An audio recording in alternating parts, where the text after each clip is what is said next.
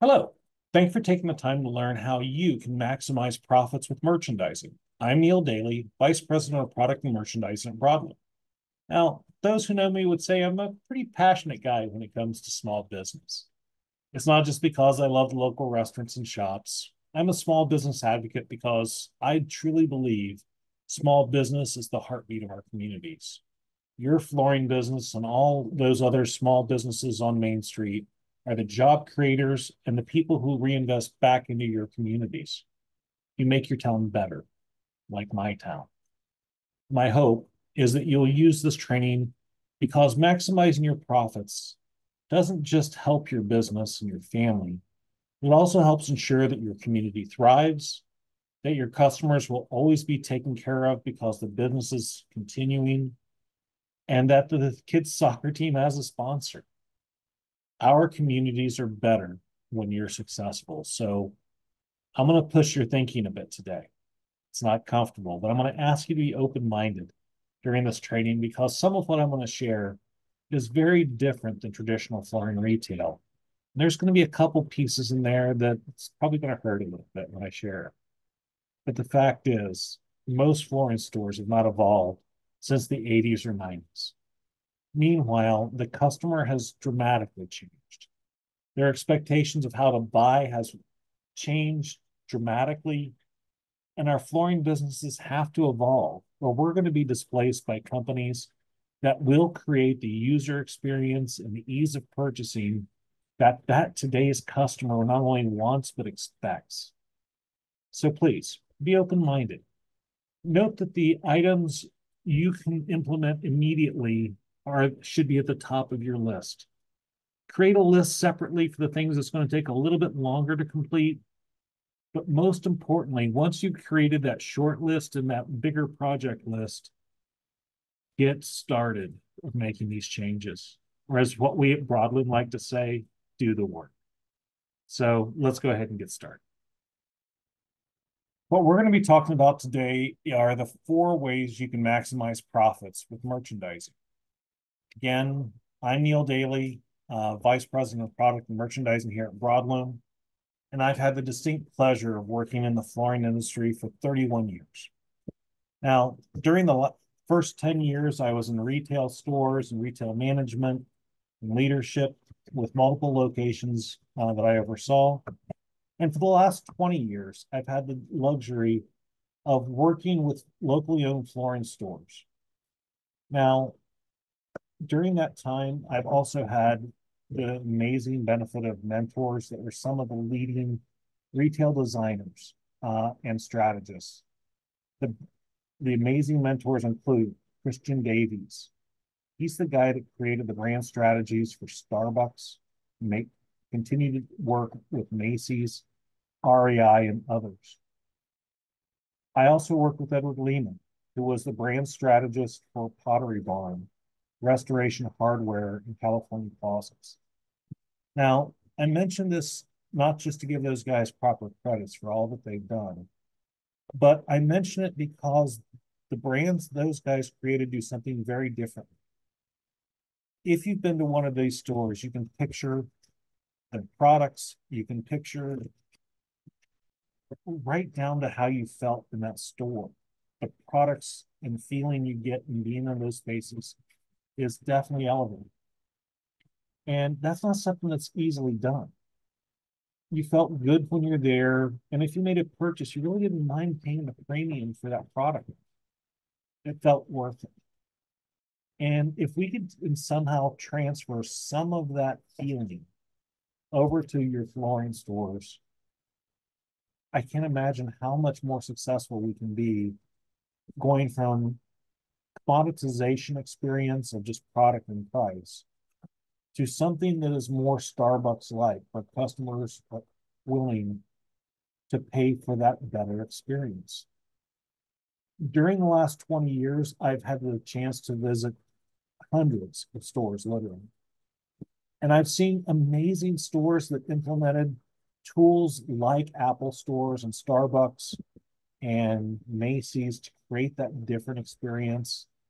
But they're in the minority. The vast majority of stores that I've visited have not evolved, Most of them get stuck at some sort of purchase plateau that they just can't push through, or worse, they go out of business because they just can't continue to fight on price alone because they never focus on elevation of the user experience.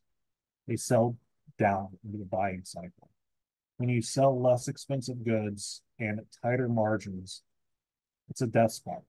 And now that I'm again at Broadlume, I have all this data that unequivocally proves that if you do certain things as part of the buying journey, customers absolutely will pay more for their purchases.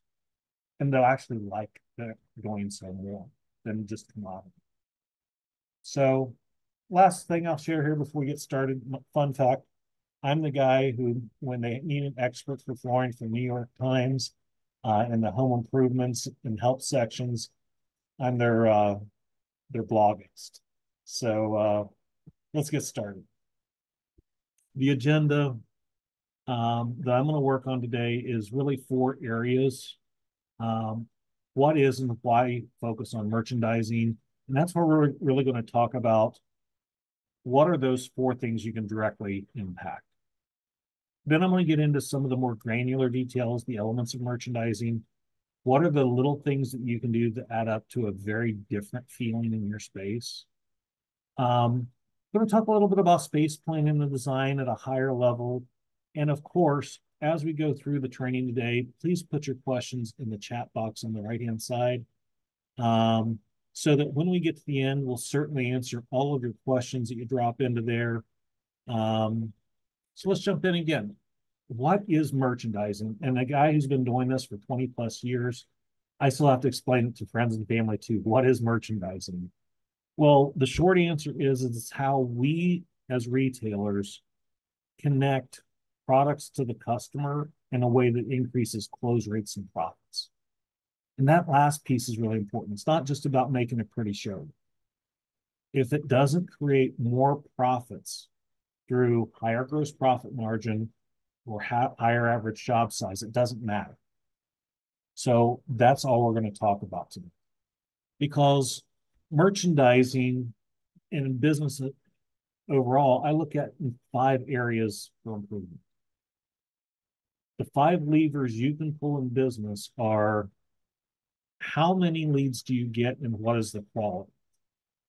Whether it's investments into it, but we're going to talk about how you can do it other than direct marketing spends to create more repeat and more referral, like the Starbucks. People that are advertising that brand so that they don't even have to. Close rates. Once you determine how many actual customers you can get through that front door, how many are going to buy from you? Once you figure out how many of those will buy from you, how much can you get per transaction? What's that average job size? How high can you push that? Gross profit margin, of course, percentage of profit coming out of the business. And then the 5th lever as a business owner that you should be focusing on is expenses.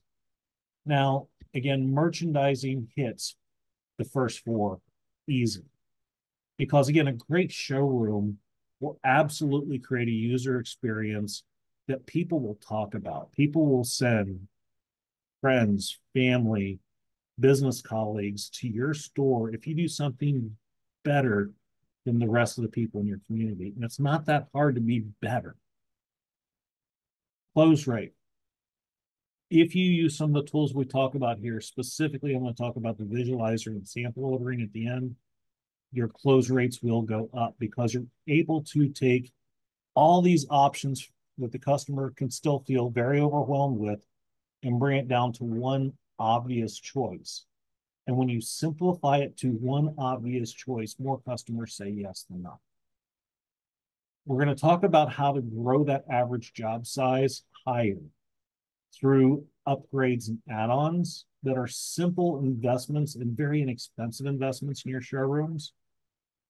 And when you get that higher average job size and this proper experience, you're going to grow your gross profit margin. Again, it's the Starbucks versus the gas station coffee. People will pay the $5 and $6 for the Starbucks coffee versus the $1.59 down at the local gas station. They're both decent coffee, at least my local gas station is, but it's a very different profit for that each of those businesses. So how do we be more Starbucks like? And I don't even like Starbucks, so forgive me for using that analogy. The elements of merchandising that create a very different user experience. I'm going to break it down into the details. But first, let's talk about, unfortunately, what is bad merchandising. Because before we really explain what is great, let's talk about what you've probably got some of these elements in your store today that are very quick and easy changes that you can make for immediate impact. First, the driver for bad merchandising is because we probably inherited it or we didn't have a good model to go through. Look, there's lots of store owners that I work with over my career that said it's always worked, so why the heck should I ever change it? Because again, your customer changed. If all of your customers have white hair, you're not reaching that next generation of customers, and eventually that business isn't going to survive. So you have to make changes with an inherited structure. When I say inherited, I mean your second or third generation. That's obvious. You may have purchased the business, but inherited also means you didn't have a better model to look at. Maybe you are the first owner of this business, but you built your store like you've seen every other flooring store built, because there's so few role models out there that does it right based on the current consumer. Very few showrooms today look anything different than it did back in the 80s. Because when I started in flooring in the 80s, there was only three options really for any floors: carpet, wood, and tile. Yes, there was sheet vinyl, but very few places did sheet vinyl go in a home. So setting up a showroom was easy. The tile goes over in one corner, the wood goes over in the other corner, and the carpet's across the whole front of the store. Because it was easy. But with today's technologies, we still are doing it the way that 80s and 90s businesses did. We're putting laminate with laminate, vinyl with vinyl, wood with wood, and all we're doing is confusing the customer because he or she has no clue what's the right floor for their house. If we think differently around how we arrange our showrooms, we can make it really easy. The biggest one here, guys, and this was me. Okay.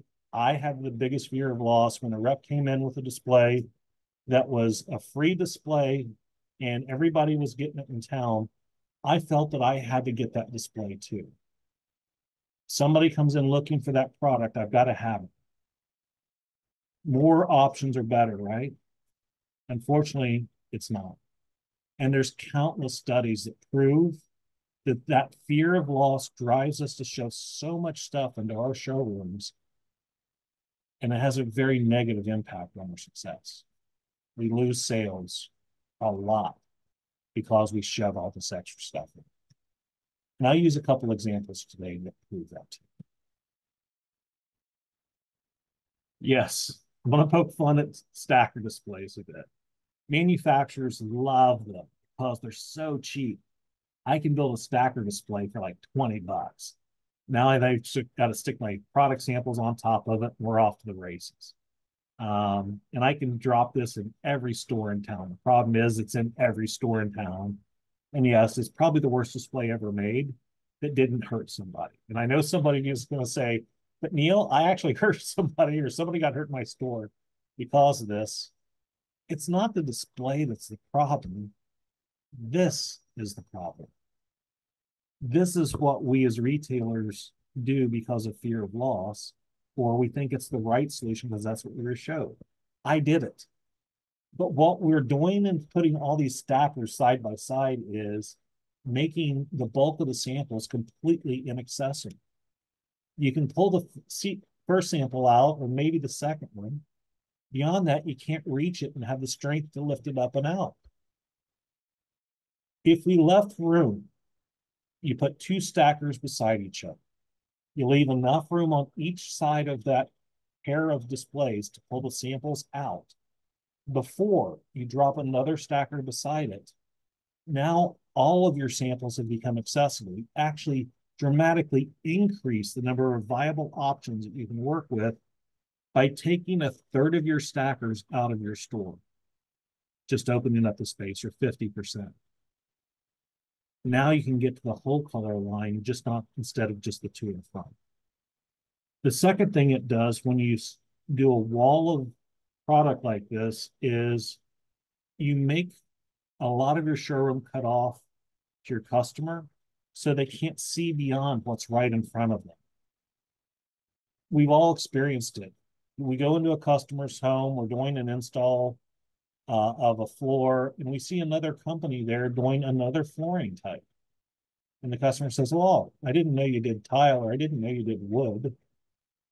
It's because of how we closed off our space visually with product. Most of the time, it creates that. And the overwhelming nature of putting product after product after product in a row shuts customers down mentally. They don't want to make a purchase when there's no clear winner. And I've been guilty as anybody of leaning samples up against displays all over the place.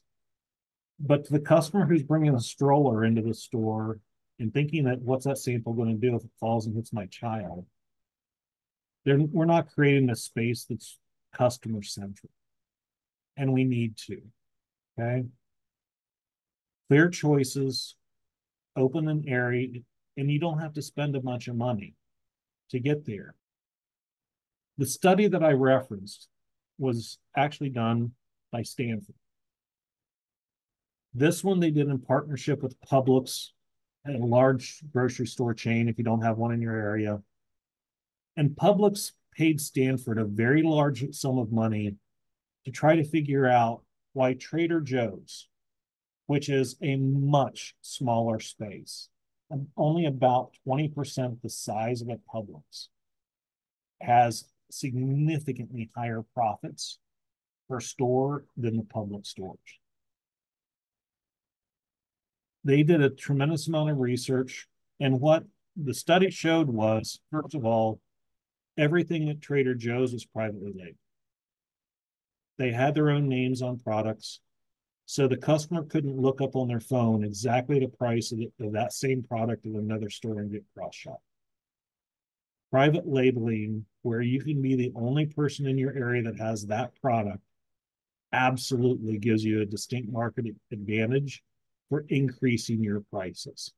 If it's everywhere on Main Street, you are going to only have to match price or lose sales.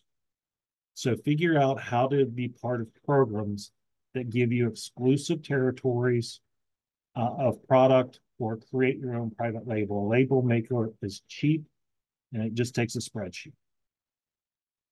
But what this study specifically showed as a second factor, besides private label, was they made it easier for customers to say yes.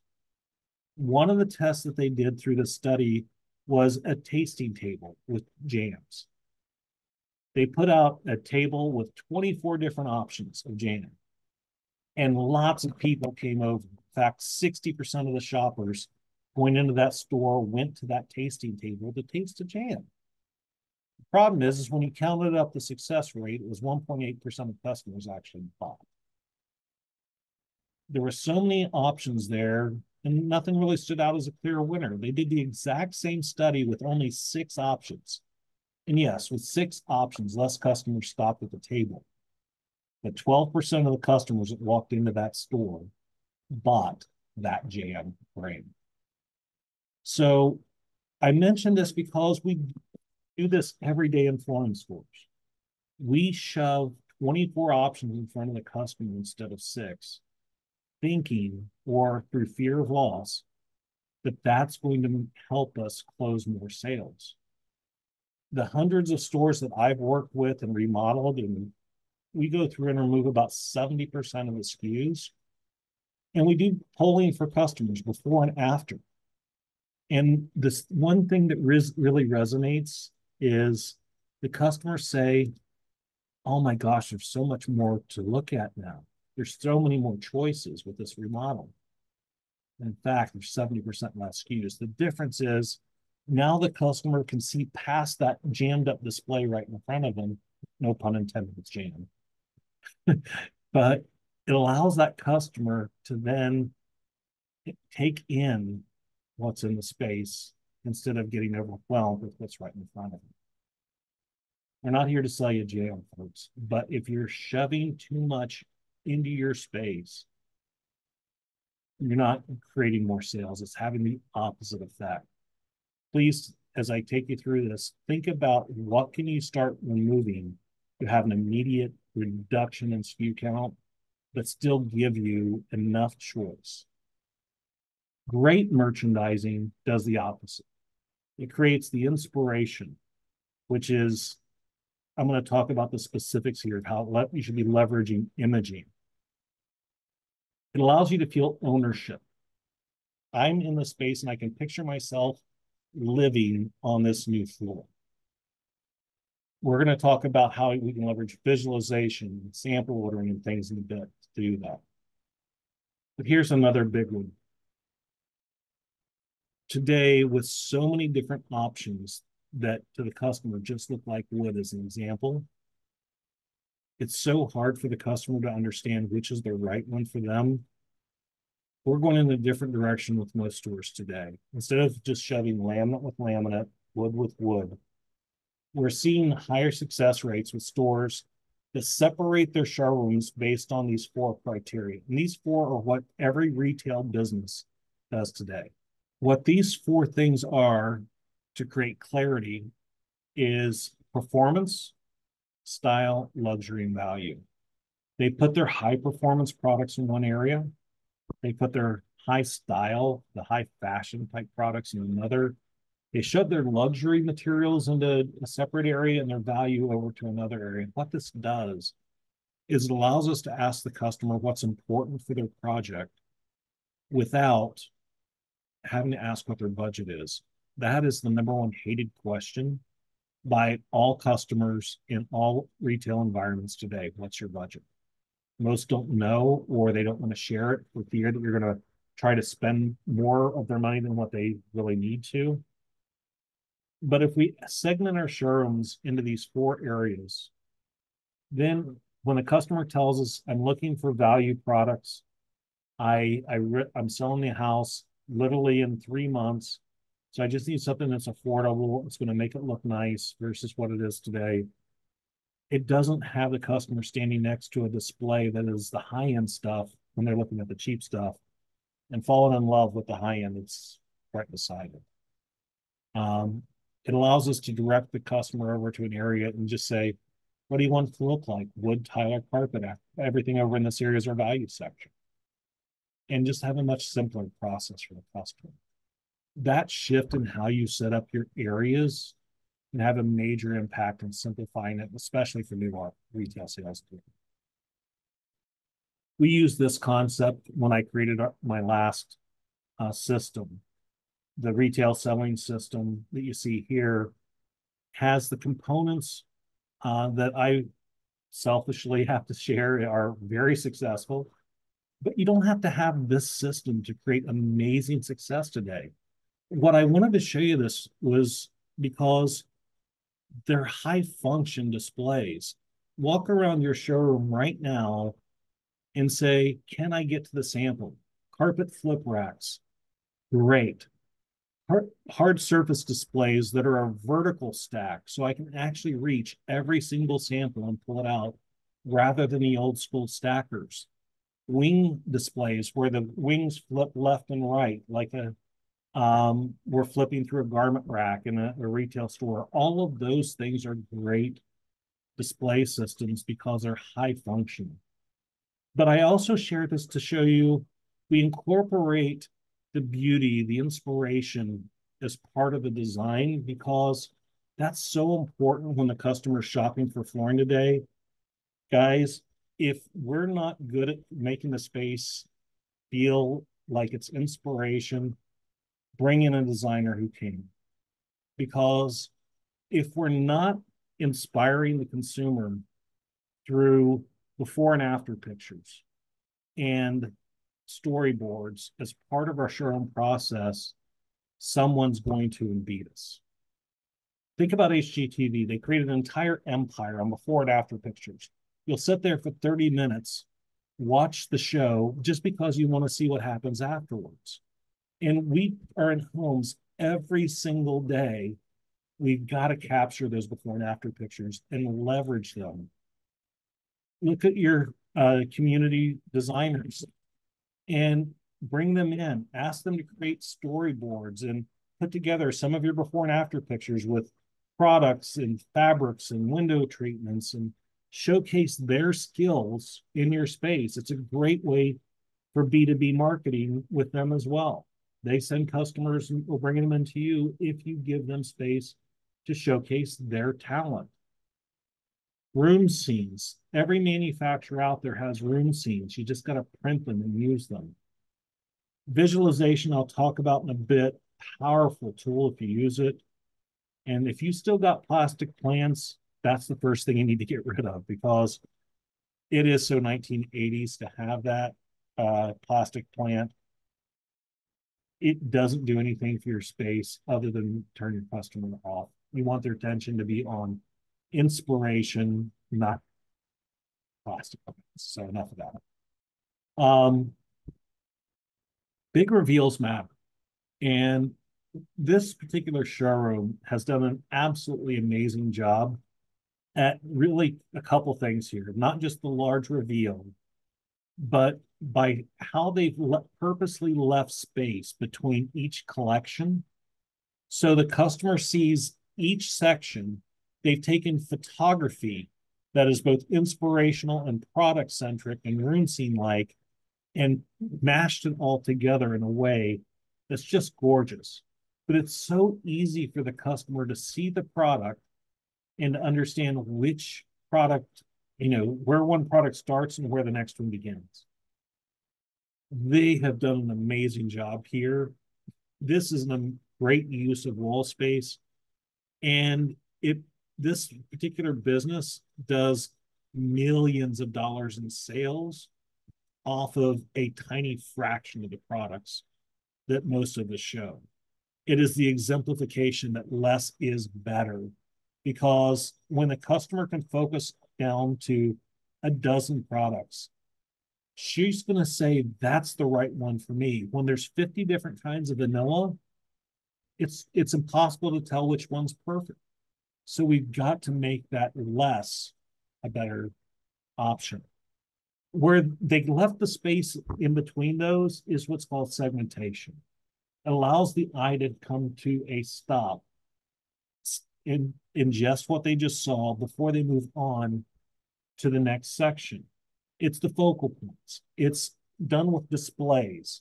It can be done as you saw right there with the wall features. But again, the purpose of it is to allow the eye to come to rest. We can't do that if we shove the displays side by side. And it doesn't matter if I'm just talking about stackers or if it's displays running down a long wall. If we shove them tight with no space in between, visually, there's no break. And we have to have break. The analogy I always use is think art gallery versus discount grocery store and how we just have a continuous run of product.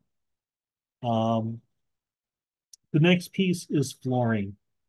And yes, this one can be expensive if you have to redo it. But the couple things that I want you to really focus on when it comes to your flooring is, can your customer picture themselves living on it? You can't do that with checkerboards everywhere. You certainly can't do that if there's T-moldings and reducers everywhere.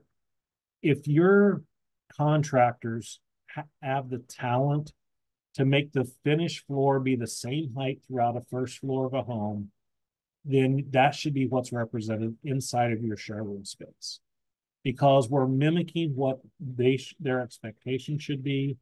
And if they can do amazing work like inlays and matching stone heights up against hardwoods and things like that with minimalist trims, show it in your space, because Now we're creating a difference versus the folks who've never shown off that better qualities.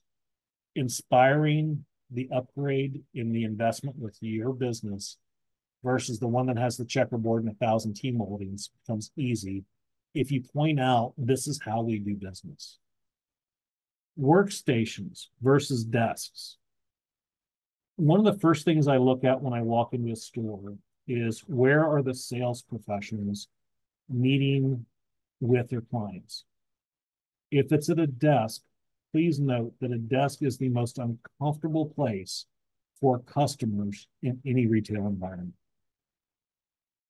Something that feels very natural and comfortable is a neutral workspace, tables that are uncluttered and uncovered. One of the ways I can tell if a store is doing a great job of putting the customer need first is, are those workstations completely clear?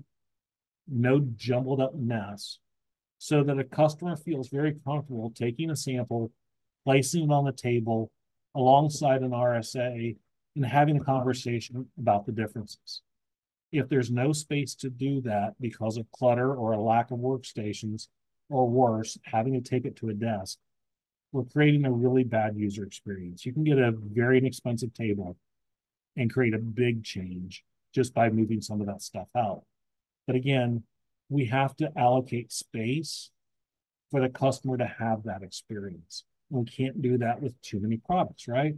So it all comes back to the same concept. If we thin it out, we can allocate space that's smart use of space that's customer centric. If you have a visualizer kiosk, you've got to have it set up next to a workstation like this as well. If not, use a tablet in your showroom floor and your Broadlume website, to visualizer on it at least as a starter. Because once you start showing the customer what it can actually look like in their space, it's a game changer. Last thing I'll share here, most of our desks throughout the day, mine included, are never going to be perfectly clear, and it is a representation of the experience they're going to have with us.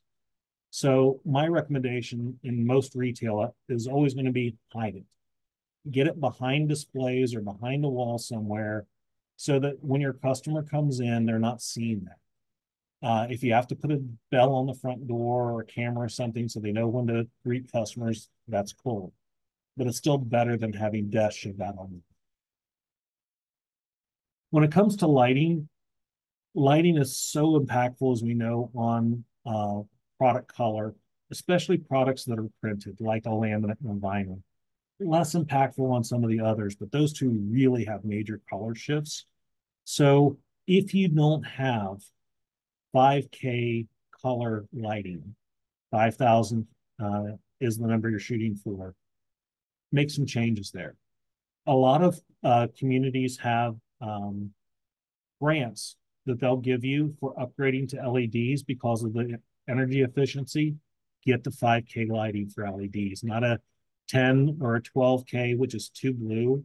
5K is right at sunlight spectrum, not too yellow, not too blue, perfect for your space.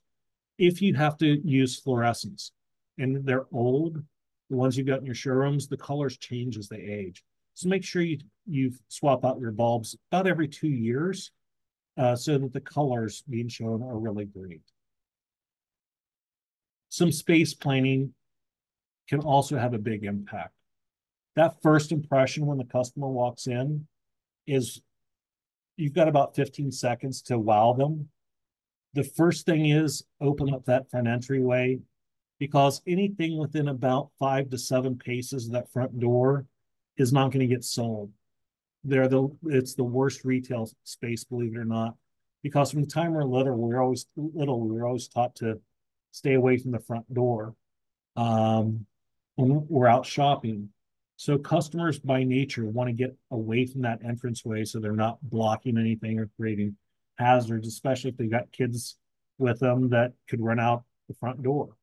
So open it up. And we typically come in the back doors of our businesses at least once a week. Change that habit.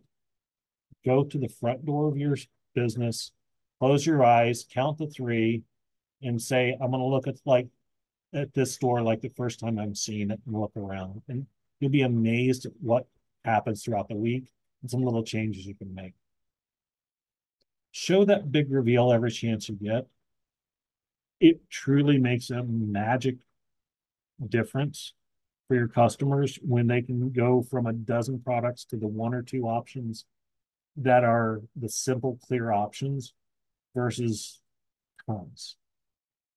Your showroom doesn't have to look like this, obviously, but I would bet you could take one area and do something similar very affordably, and you would dramatically grow the sales of the products that you do this week. The last thing I'm going to talk about here on the fixture side of things is how we make the space work for your customer, be able to, again, picture what it's going to be like. These guys did an amazing job with how they show the moldings. Understanding if you have to use moldings, what that's going to look like is way better when you can represent it visually rather than just on a chain set. But the part that blew me away when I visited the store was what they did here to create upgrades. The numbers are this: 20% of all customers who buy flooring for the first floor of their home, 20% will also spend the money on the staircase if it's offered. In retail, we too frequently forget to ask for the upgrade. So what they've done here brilliantly is they force the conversation by putting it right in front of the customer as they walk in. We offer these beautiful staircases, so they ask the retail sales professional if they forget to ask, can we do your stairs too? This 12 feet of space adds an average of over $3,000 for an upgrade. This is the best 12 feet you could ever invest in for your showrooms. There's no other 12 feet of space that's going to add $3,000 to $5,000 add-on to 1 in 5 customer orders. That increase in average job size and profit doesn't cost you any more money for more leads, doesn't cost you any more money for anything that's an overhead, and you just add an average of $1,500 more profit at a minimum with just doing this with 12 feet of space. Your guys could build it in a day. Buy them lunch. Whoever you get your stairs from, or if you make them custom, build this tomorrow. These are the Kramers. Lance, Gianna on the left are just amazing people. That's their son, of course. The woman on the right's their customer. And I share this for a reason. They tell their story brilliantly. Everybody in their community knows them. They're on social media everywhere. They tell their story. They have fun with it to the point where their customers want to have pictures taken with them so they can be in their pages as well, and they share. At the end of the day, customers buy products from people. And if we're telling every customer that we are a locally owned business, we need their support. Just be willing to tell people, hey, your business matters to us. Please give us a chance to earn. As a small business in your community, we're dependent upon your business. That storytelling of who you are and why it matters will make a difference in your business. You just got to be willing to ask. And they show it really well, not just on social, but they've got all their awards in their lobby, all the certifications for their installation crews. They tell a story better than anyone, and they have amazing success in both fields. People buy from people. They've got to hear why your brand and your market, your company, is the right choice. Now, from a technology standpoint, the luxury of data here is amazing because what we've created with supplier partners who are making major investments to help you, the locally owned flooring store, grow sales, is unique. We launched a program called Digital Retail last year because what the data told us was if you take a Broadlume website and you add on a visualizer component to that business in the website, you get additional growth. It takes you from a 2 to 3% conversion rate. When you add sample ordering right down to your local dealer website, that doubles it again, driving up to 6.4% conversion rates online. If we're able to get way more customers digitally to connect, we need to use those same exact tools in your stores to get more impact with customers in your store and to buy from you. Here's how you do it. First, you've probably already got lots of manufacturer brands that offer samples on your website right now. With the Broadlume website, as I mentioned, lots of manufacturers, which I'll list in a moment, have made this investment for visualization and sampling.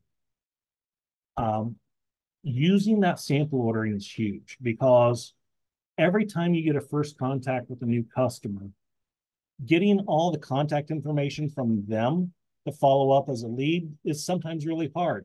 Hey, do you have Pergo flooring? They call up and ask you as an example. We've got lots of laminate floors. I'd love to send you some free samples. Would you like me to do that? Of course. Great. To send you some samples, I just need your name, address, and phone number because FedEx doesn't send out packages without. Great. Now I've got a full lead capture. I've got a way to follow back up with that customer who called or sent me an email that I just wouldn't be able to follow up without that. It doesn't matter if the samples are perfect. It's just creating a different connection. And then once they get the samples, then you can call them back, go, hey, are those some good options? Hopefully it's an idea starter. We got lots in the store. Can we schedule a time for you to come by? Or can I come out and measure? Using that sample tool to gather information, major win if you use the tool. And as my wife reminds me on a regular basis, the exercise bike in the room next door isn't doing me any good if I don't get on. So you've got to lean in and start using these tools if you're going to get the results. On the visualizer side, another huge win here if you use the tools. Again, first contact, tell the customer, please take a picture of your room and bring it in with you. Because if you do that, I'm going to be able to take lots of flooring products and show you exactly what it's going to look like in your room. Something really unique that we've got in our store. When you do that, a couple things happen. Number one, more people show up at your store. They'll drive past a dozen other stores or more to do exactly that experience. Second, when they get to your store, that choice of 3 or 4 options that we're typically left with when customers want to take samples home because there's no clear winner, that goes away once we start using the visualizer kiosk in store, because now the customer can take the 3 or 4 samples they chose and get it to that one that looks best. And when the customer's down to just one, we can ask for more. So game changer in your store. You've got to plant the seed up front. Take the picture, and you get the double whammy here in a good way. More customers show up, and then those customers buy at a higher rate. The manufacturers who partnered with us to do both of those things have, again, spent massive amounts to do so. Use the tools. Mohawk, the Dixie Root brands, all of them, those. The Hanes loyalty programs, Liberty Home and Chesapeake, Hallmark, Raskin, Stark, and Prestige, Mannington, Armstrong Lucia, Phoenix, and the latest announcement that coming soon is IFC, the new Canopy brand. Every one of those displays, if it was my store, I'd have a little icon, a little sticker somewhere on the display that says, see me in your room, or something like that to identify those products with this amazing, unique capability right in your showroom. And also sample ordering for your customer, the swatches. That's huge when you don't have to have your best sellers out of the showroom. You can just send them a sample to their house too. So my ask is use the tools that are there. Even if the samples are a couple bucks a piece, what that investment does to get you more customers and higher conversion rates, it's the best spend you'll ever have. So in summary, we've done a lot of talking about some of the elements here, how to improve your lighting and flooring and segmentation, how to have very neutral, simple, clear workstations. We've also talked about the power of the in-store kiosks and sample ordering. I want you to take just a quick moment and think, what is the easiest things for me to implement now? What can I do the work on now? What are going to be the ones that's going to take a little bit longer? And how am I going to make all of these happen? Because together, they're going to make you unstoppable versus your competition. You're going to be the Starbucks versus the gas station. As we go back to that customer funnel, when we look at the quality and quality of leads, you are absolutely in control of that repeat and referral component of your business. When you have customers who want pictures taken with you to put on their social media to share, here's what I'm doing, it's like holding the Starbucks coffee cup up in front of the Facebook picture, right? That's where we aspire to get to. And it takes a different in-store experience that is customer-centric, not jam full of product, to do that. The close rate, absolutely, you can impact with a much higher success rate by using the samples, using the visualizers, using all the things that we talked about today to simplify the customer's ability to get to that one clear choice. By taking the 12 feet or 8 feet to build out a staircase example, or if you do showers, show a shower vignette, one of them in your store, because it forces the conversation to happen in your store instead of a competitor's business. Create that add-on. And we talked about it briefly. If you can find a way to show products that are not in every store, on every corner in your street, on your street, private label programs through loyalty programs are highly recommended, because what can easily get shopped online and up and down Main Street becomes commoditized. Figure out how to private label your stuff.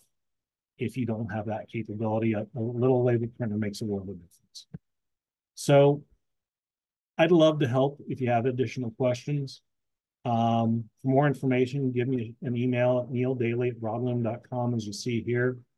And of course, hopefully that chat box is completely full of questions. If not, go ahead and please throw it in there, because we're going to move over to the Q&A portion now. And again, I thank you so much for the time that you've given me to hear about some of these best practices.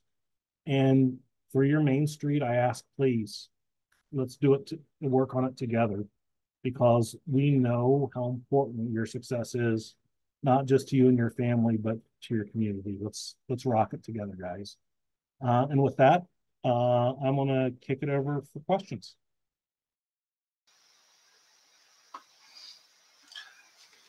So thanks again, everybody, for taking the time to join into our webinar today. We've got a few questions that have come in throughout our time today. I'm going to ask the first one to come in here. What should I do if our best-selling products are in a stacker display? They also do not fit in other displays. Great question.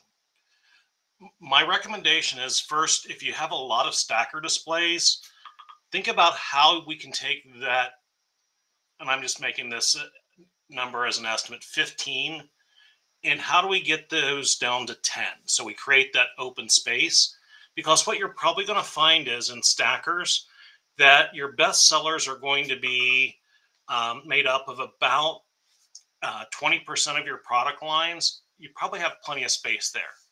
But if not, again, you don't have to get rid of the stackers. Just think about how do we leverage the space we've got in a better way to showcase what's going to help you sell more products. There's got to be that 20% of the products that sell most.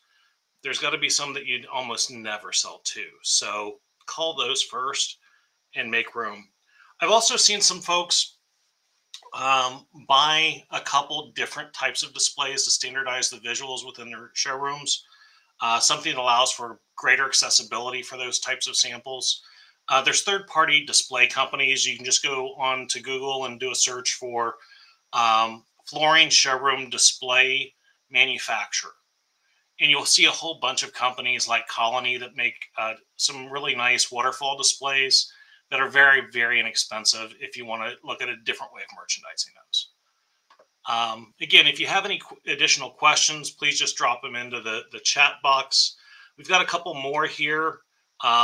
If you want to go ahead and pull up the next question, what should be at the front of my store versus the back? Great question again. The theory has always been, one, what is line of sight from the front of your store? When I walk in, I want to be able to see the back wall, and I want to be able to see every product that you represent from about 6 to 8 steps inside your front door. Now, some stores are going to choose to put their least expensive products right up front, set that value perception. Other stores want to put some of their higher fashion and higher quality luxury type products towards the front of their store. I don't know that there's a really right or wrong there. It really just depends on what you're trying to achieve with your customer. If your goal is to represent very inexpensive product lines in the marketplace today, then you probably want to lead with that. If you're finding a lot of customers that are sticker shocked, you might want to lead with those value products up front with a big price sign to let them know we have those low price options too. But I'm always going to make sure that I have something that's just simply stunning on the back of my showroom, that I can see it from the front, if at all possible. That's the milk in the back of the grocery store equivalent. I want to try to get that customer lured back deeper into the store than just keeping them toward the front. So think about what can you put back there that's the bolder colors, the bolder prints, that the customer just got to go check out as part of your strategy as well. And our next question here, the last one I'm seeing came through. Who makes the staircases shown on the presentation? I'm sorry to say that one is custom made. The good thing is you can make that staircase really easily as long as you figure out what you're going to show, whether it's again custom fabrication that your crews make, or if it's one of the large manufacturers for stairs. However you want to show the product, building the actual staircase itself is really easy. It just takes some 2x4s and plywood to build that. Most basic framers can build that in an hour or two. So it makes it quick and easy for a project. I've had installers build staircases in my showroom as well to showcase their work. And they actually even volunteered time because they knew once they got on a job site, if they could add the stairs, it added a lot more profit for them too, with less travel between job sites. So it creates an efficiency for them. It helps us sell more. It's a win for both. So that one's not available off the shelf, but building out 3 or 4 steps that showcase the different variations of what you have in your store for options, it is amazing. High return on investment space when you do that. It forces the conversation around, should we also do your stairs as part of this project? And a lot of those customers will say yes, and that adds so much more to your bottom line when you do. So build a short staircase. Your profits will appreciate it. I'm not seeing any other questions that came into the chat. Just want to check in with my partner in crime here, David. Did anything else come through? I'm not seeing that there is. So with that, folks, again, I thank you so much for taking the time to join us today to learn a little bit about merchandising and the ways that we can try to increase profits and sales through that. Again, my name is Neil Daly, neil.daly@broadlume.com if I can be of any further assistance. And sure appreciate you taking the time, and we'll see you on the next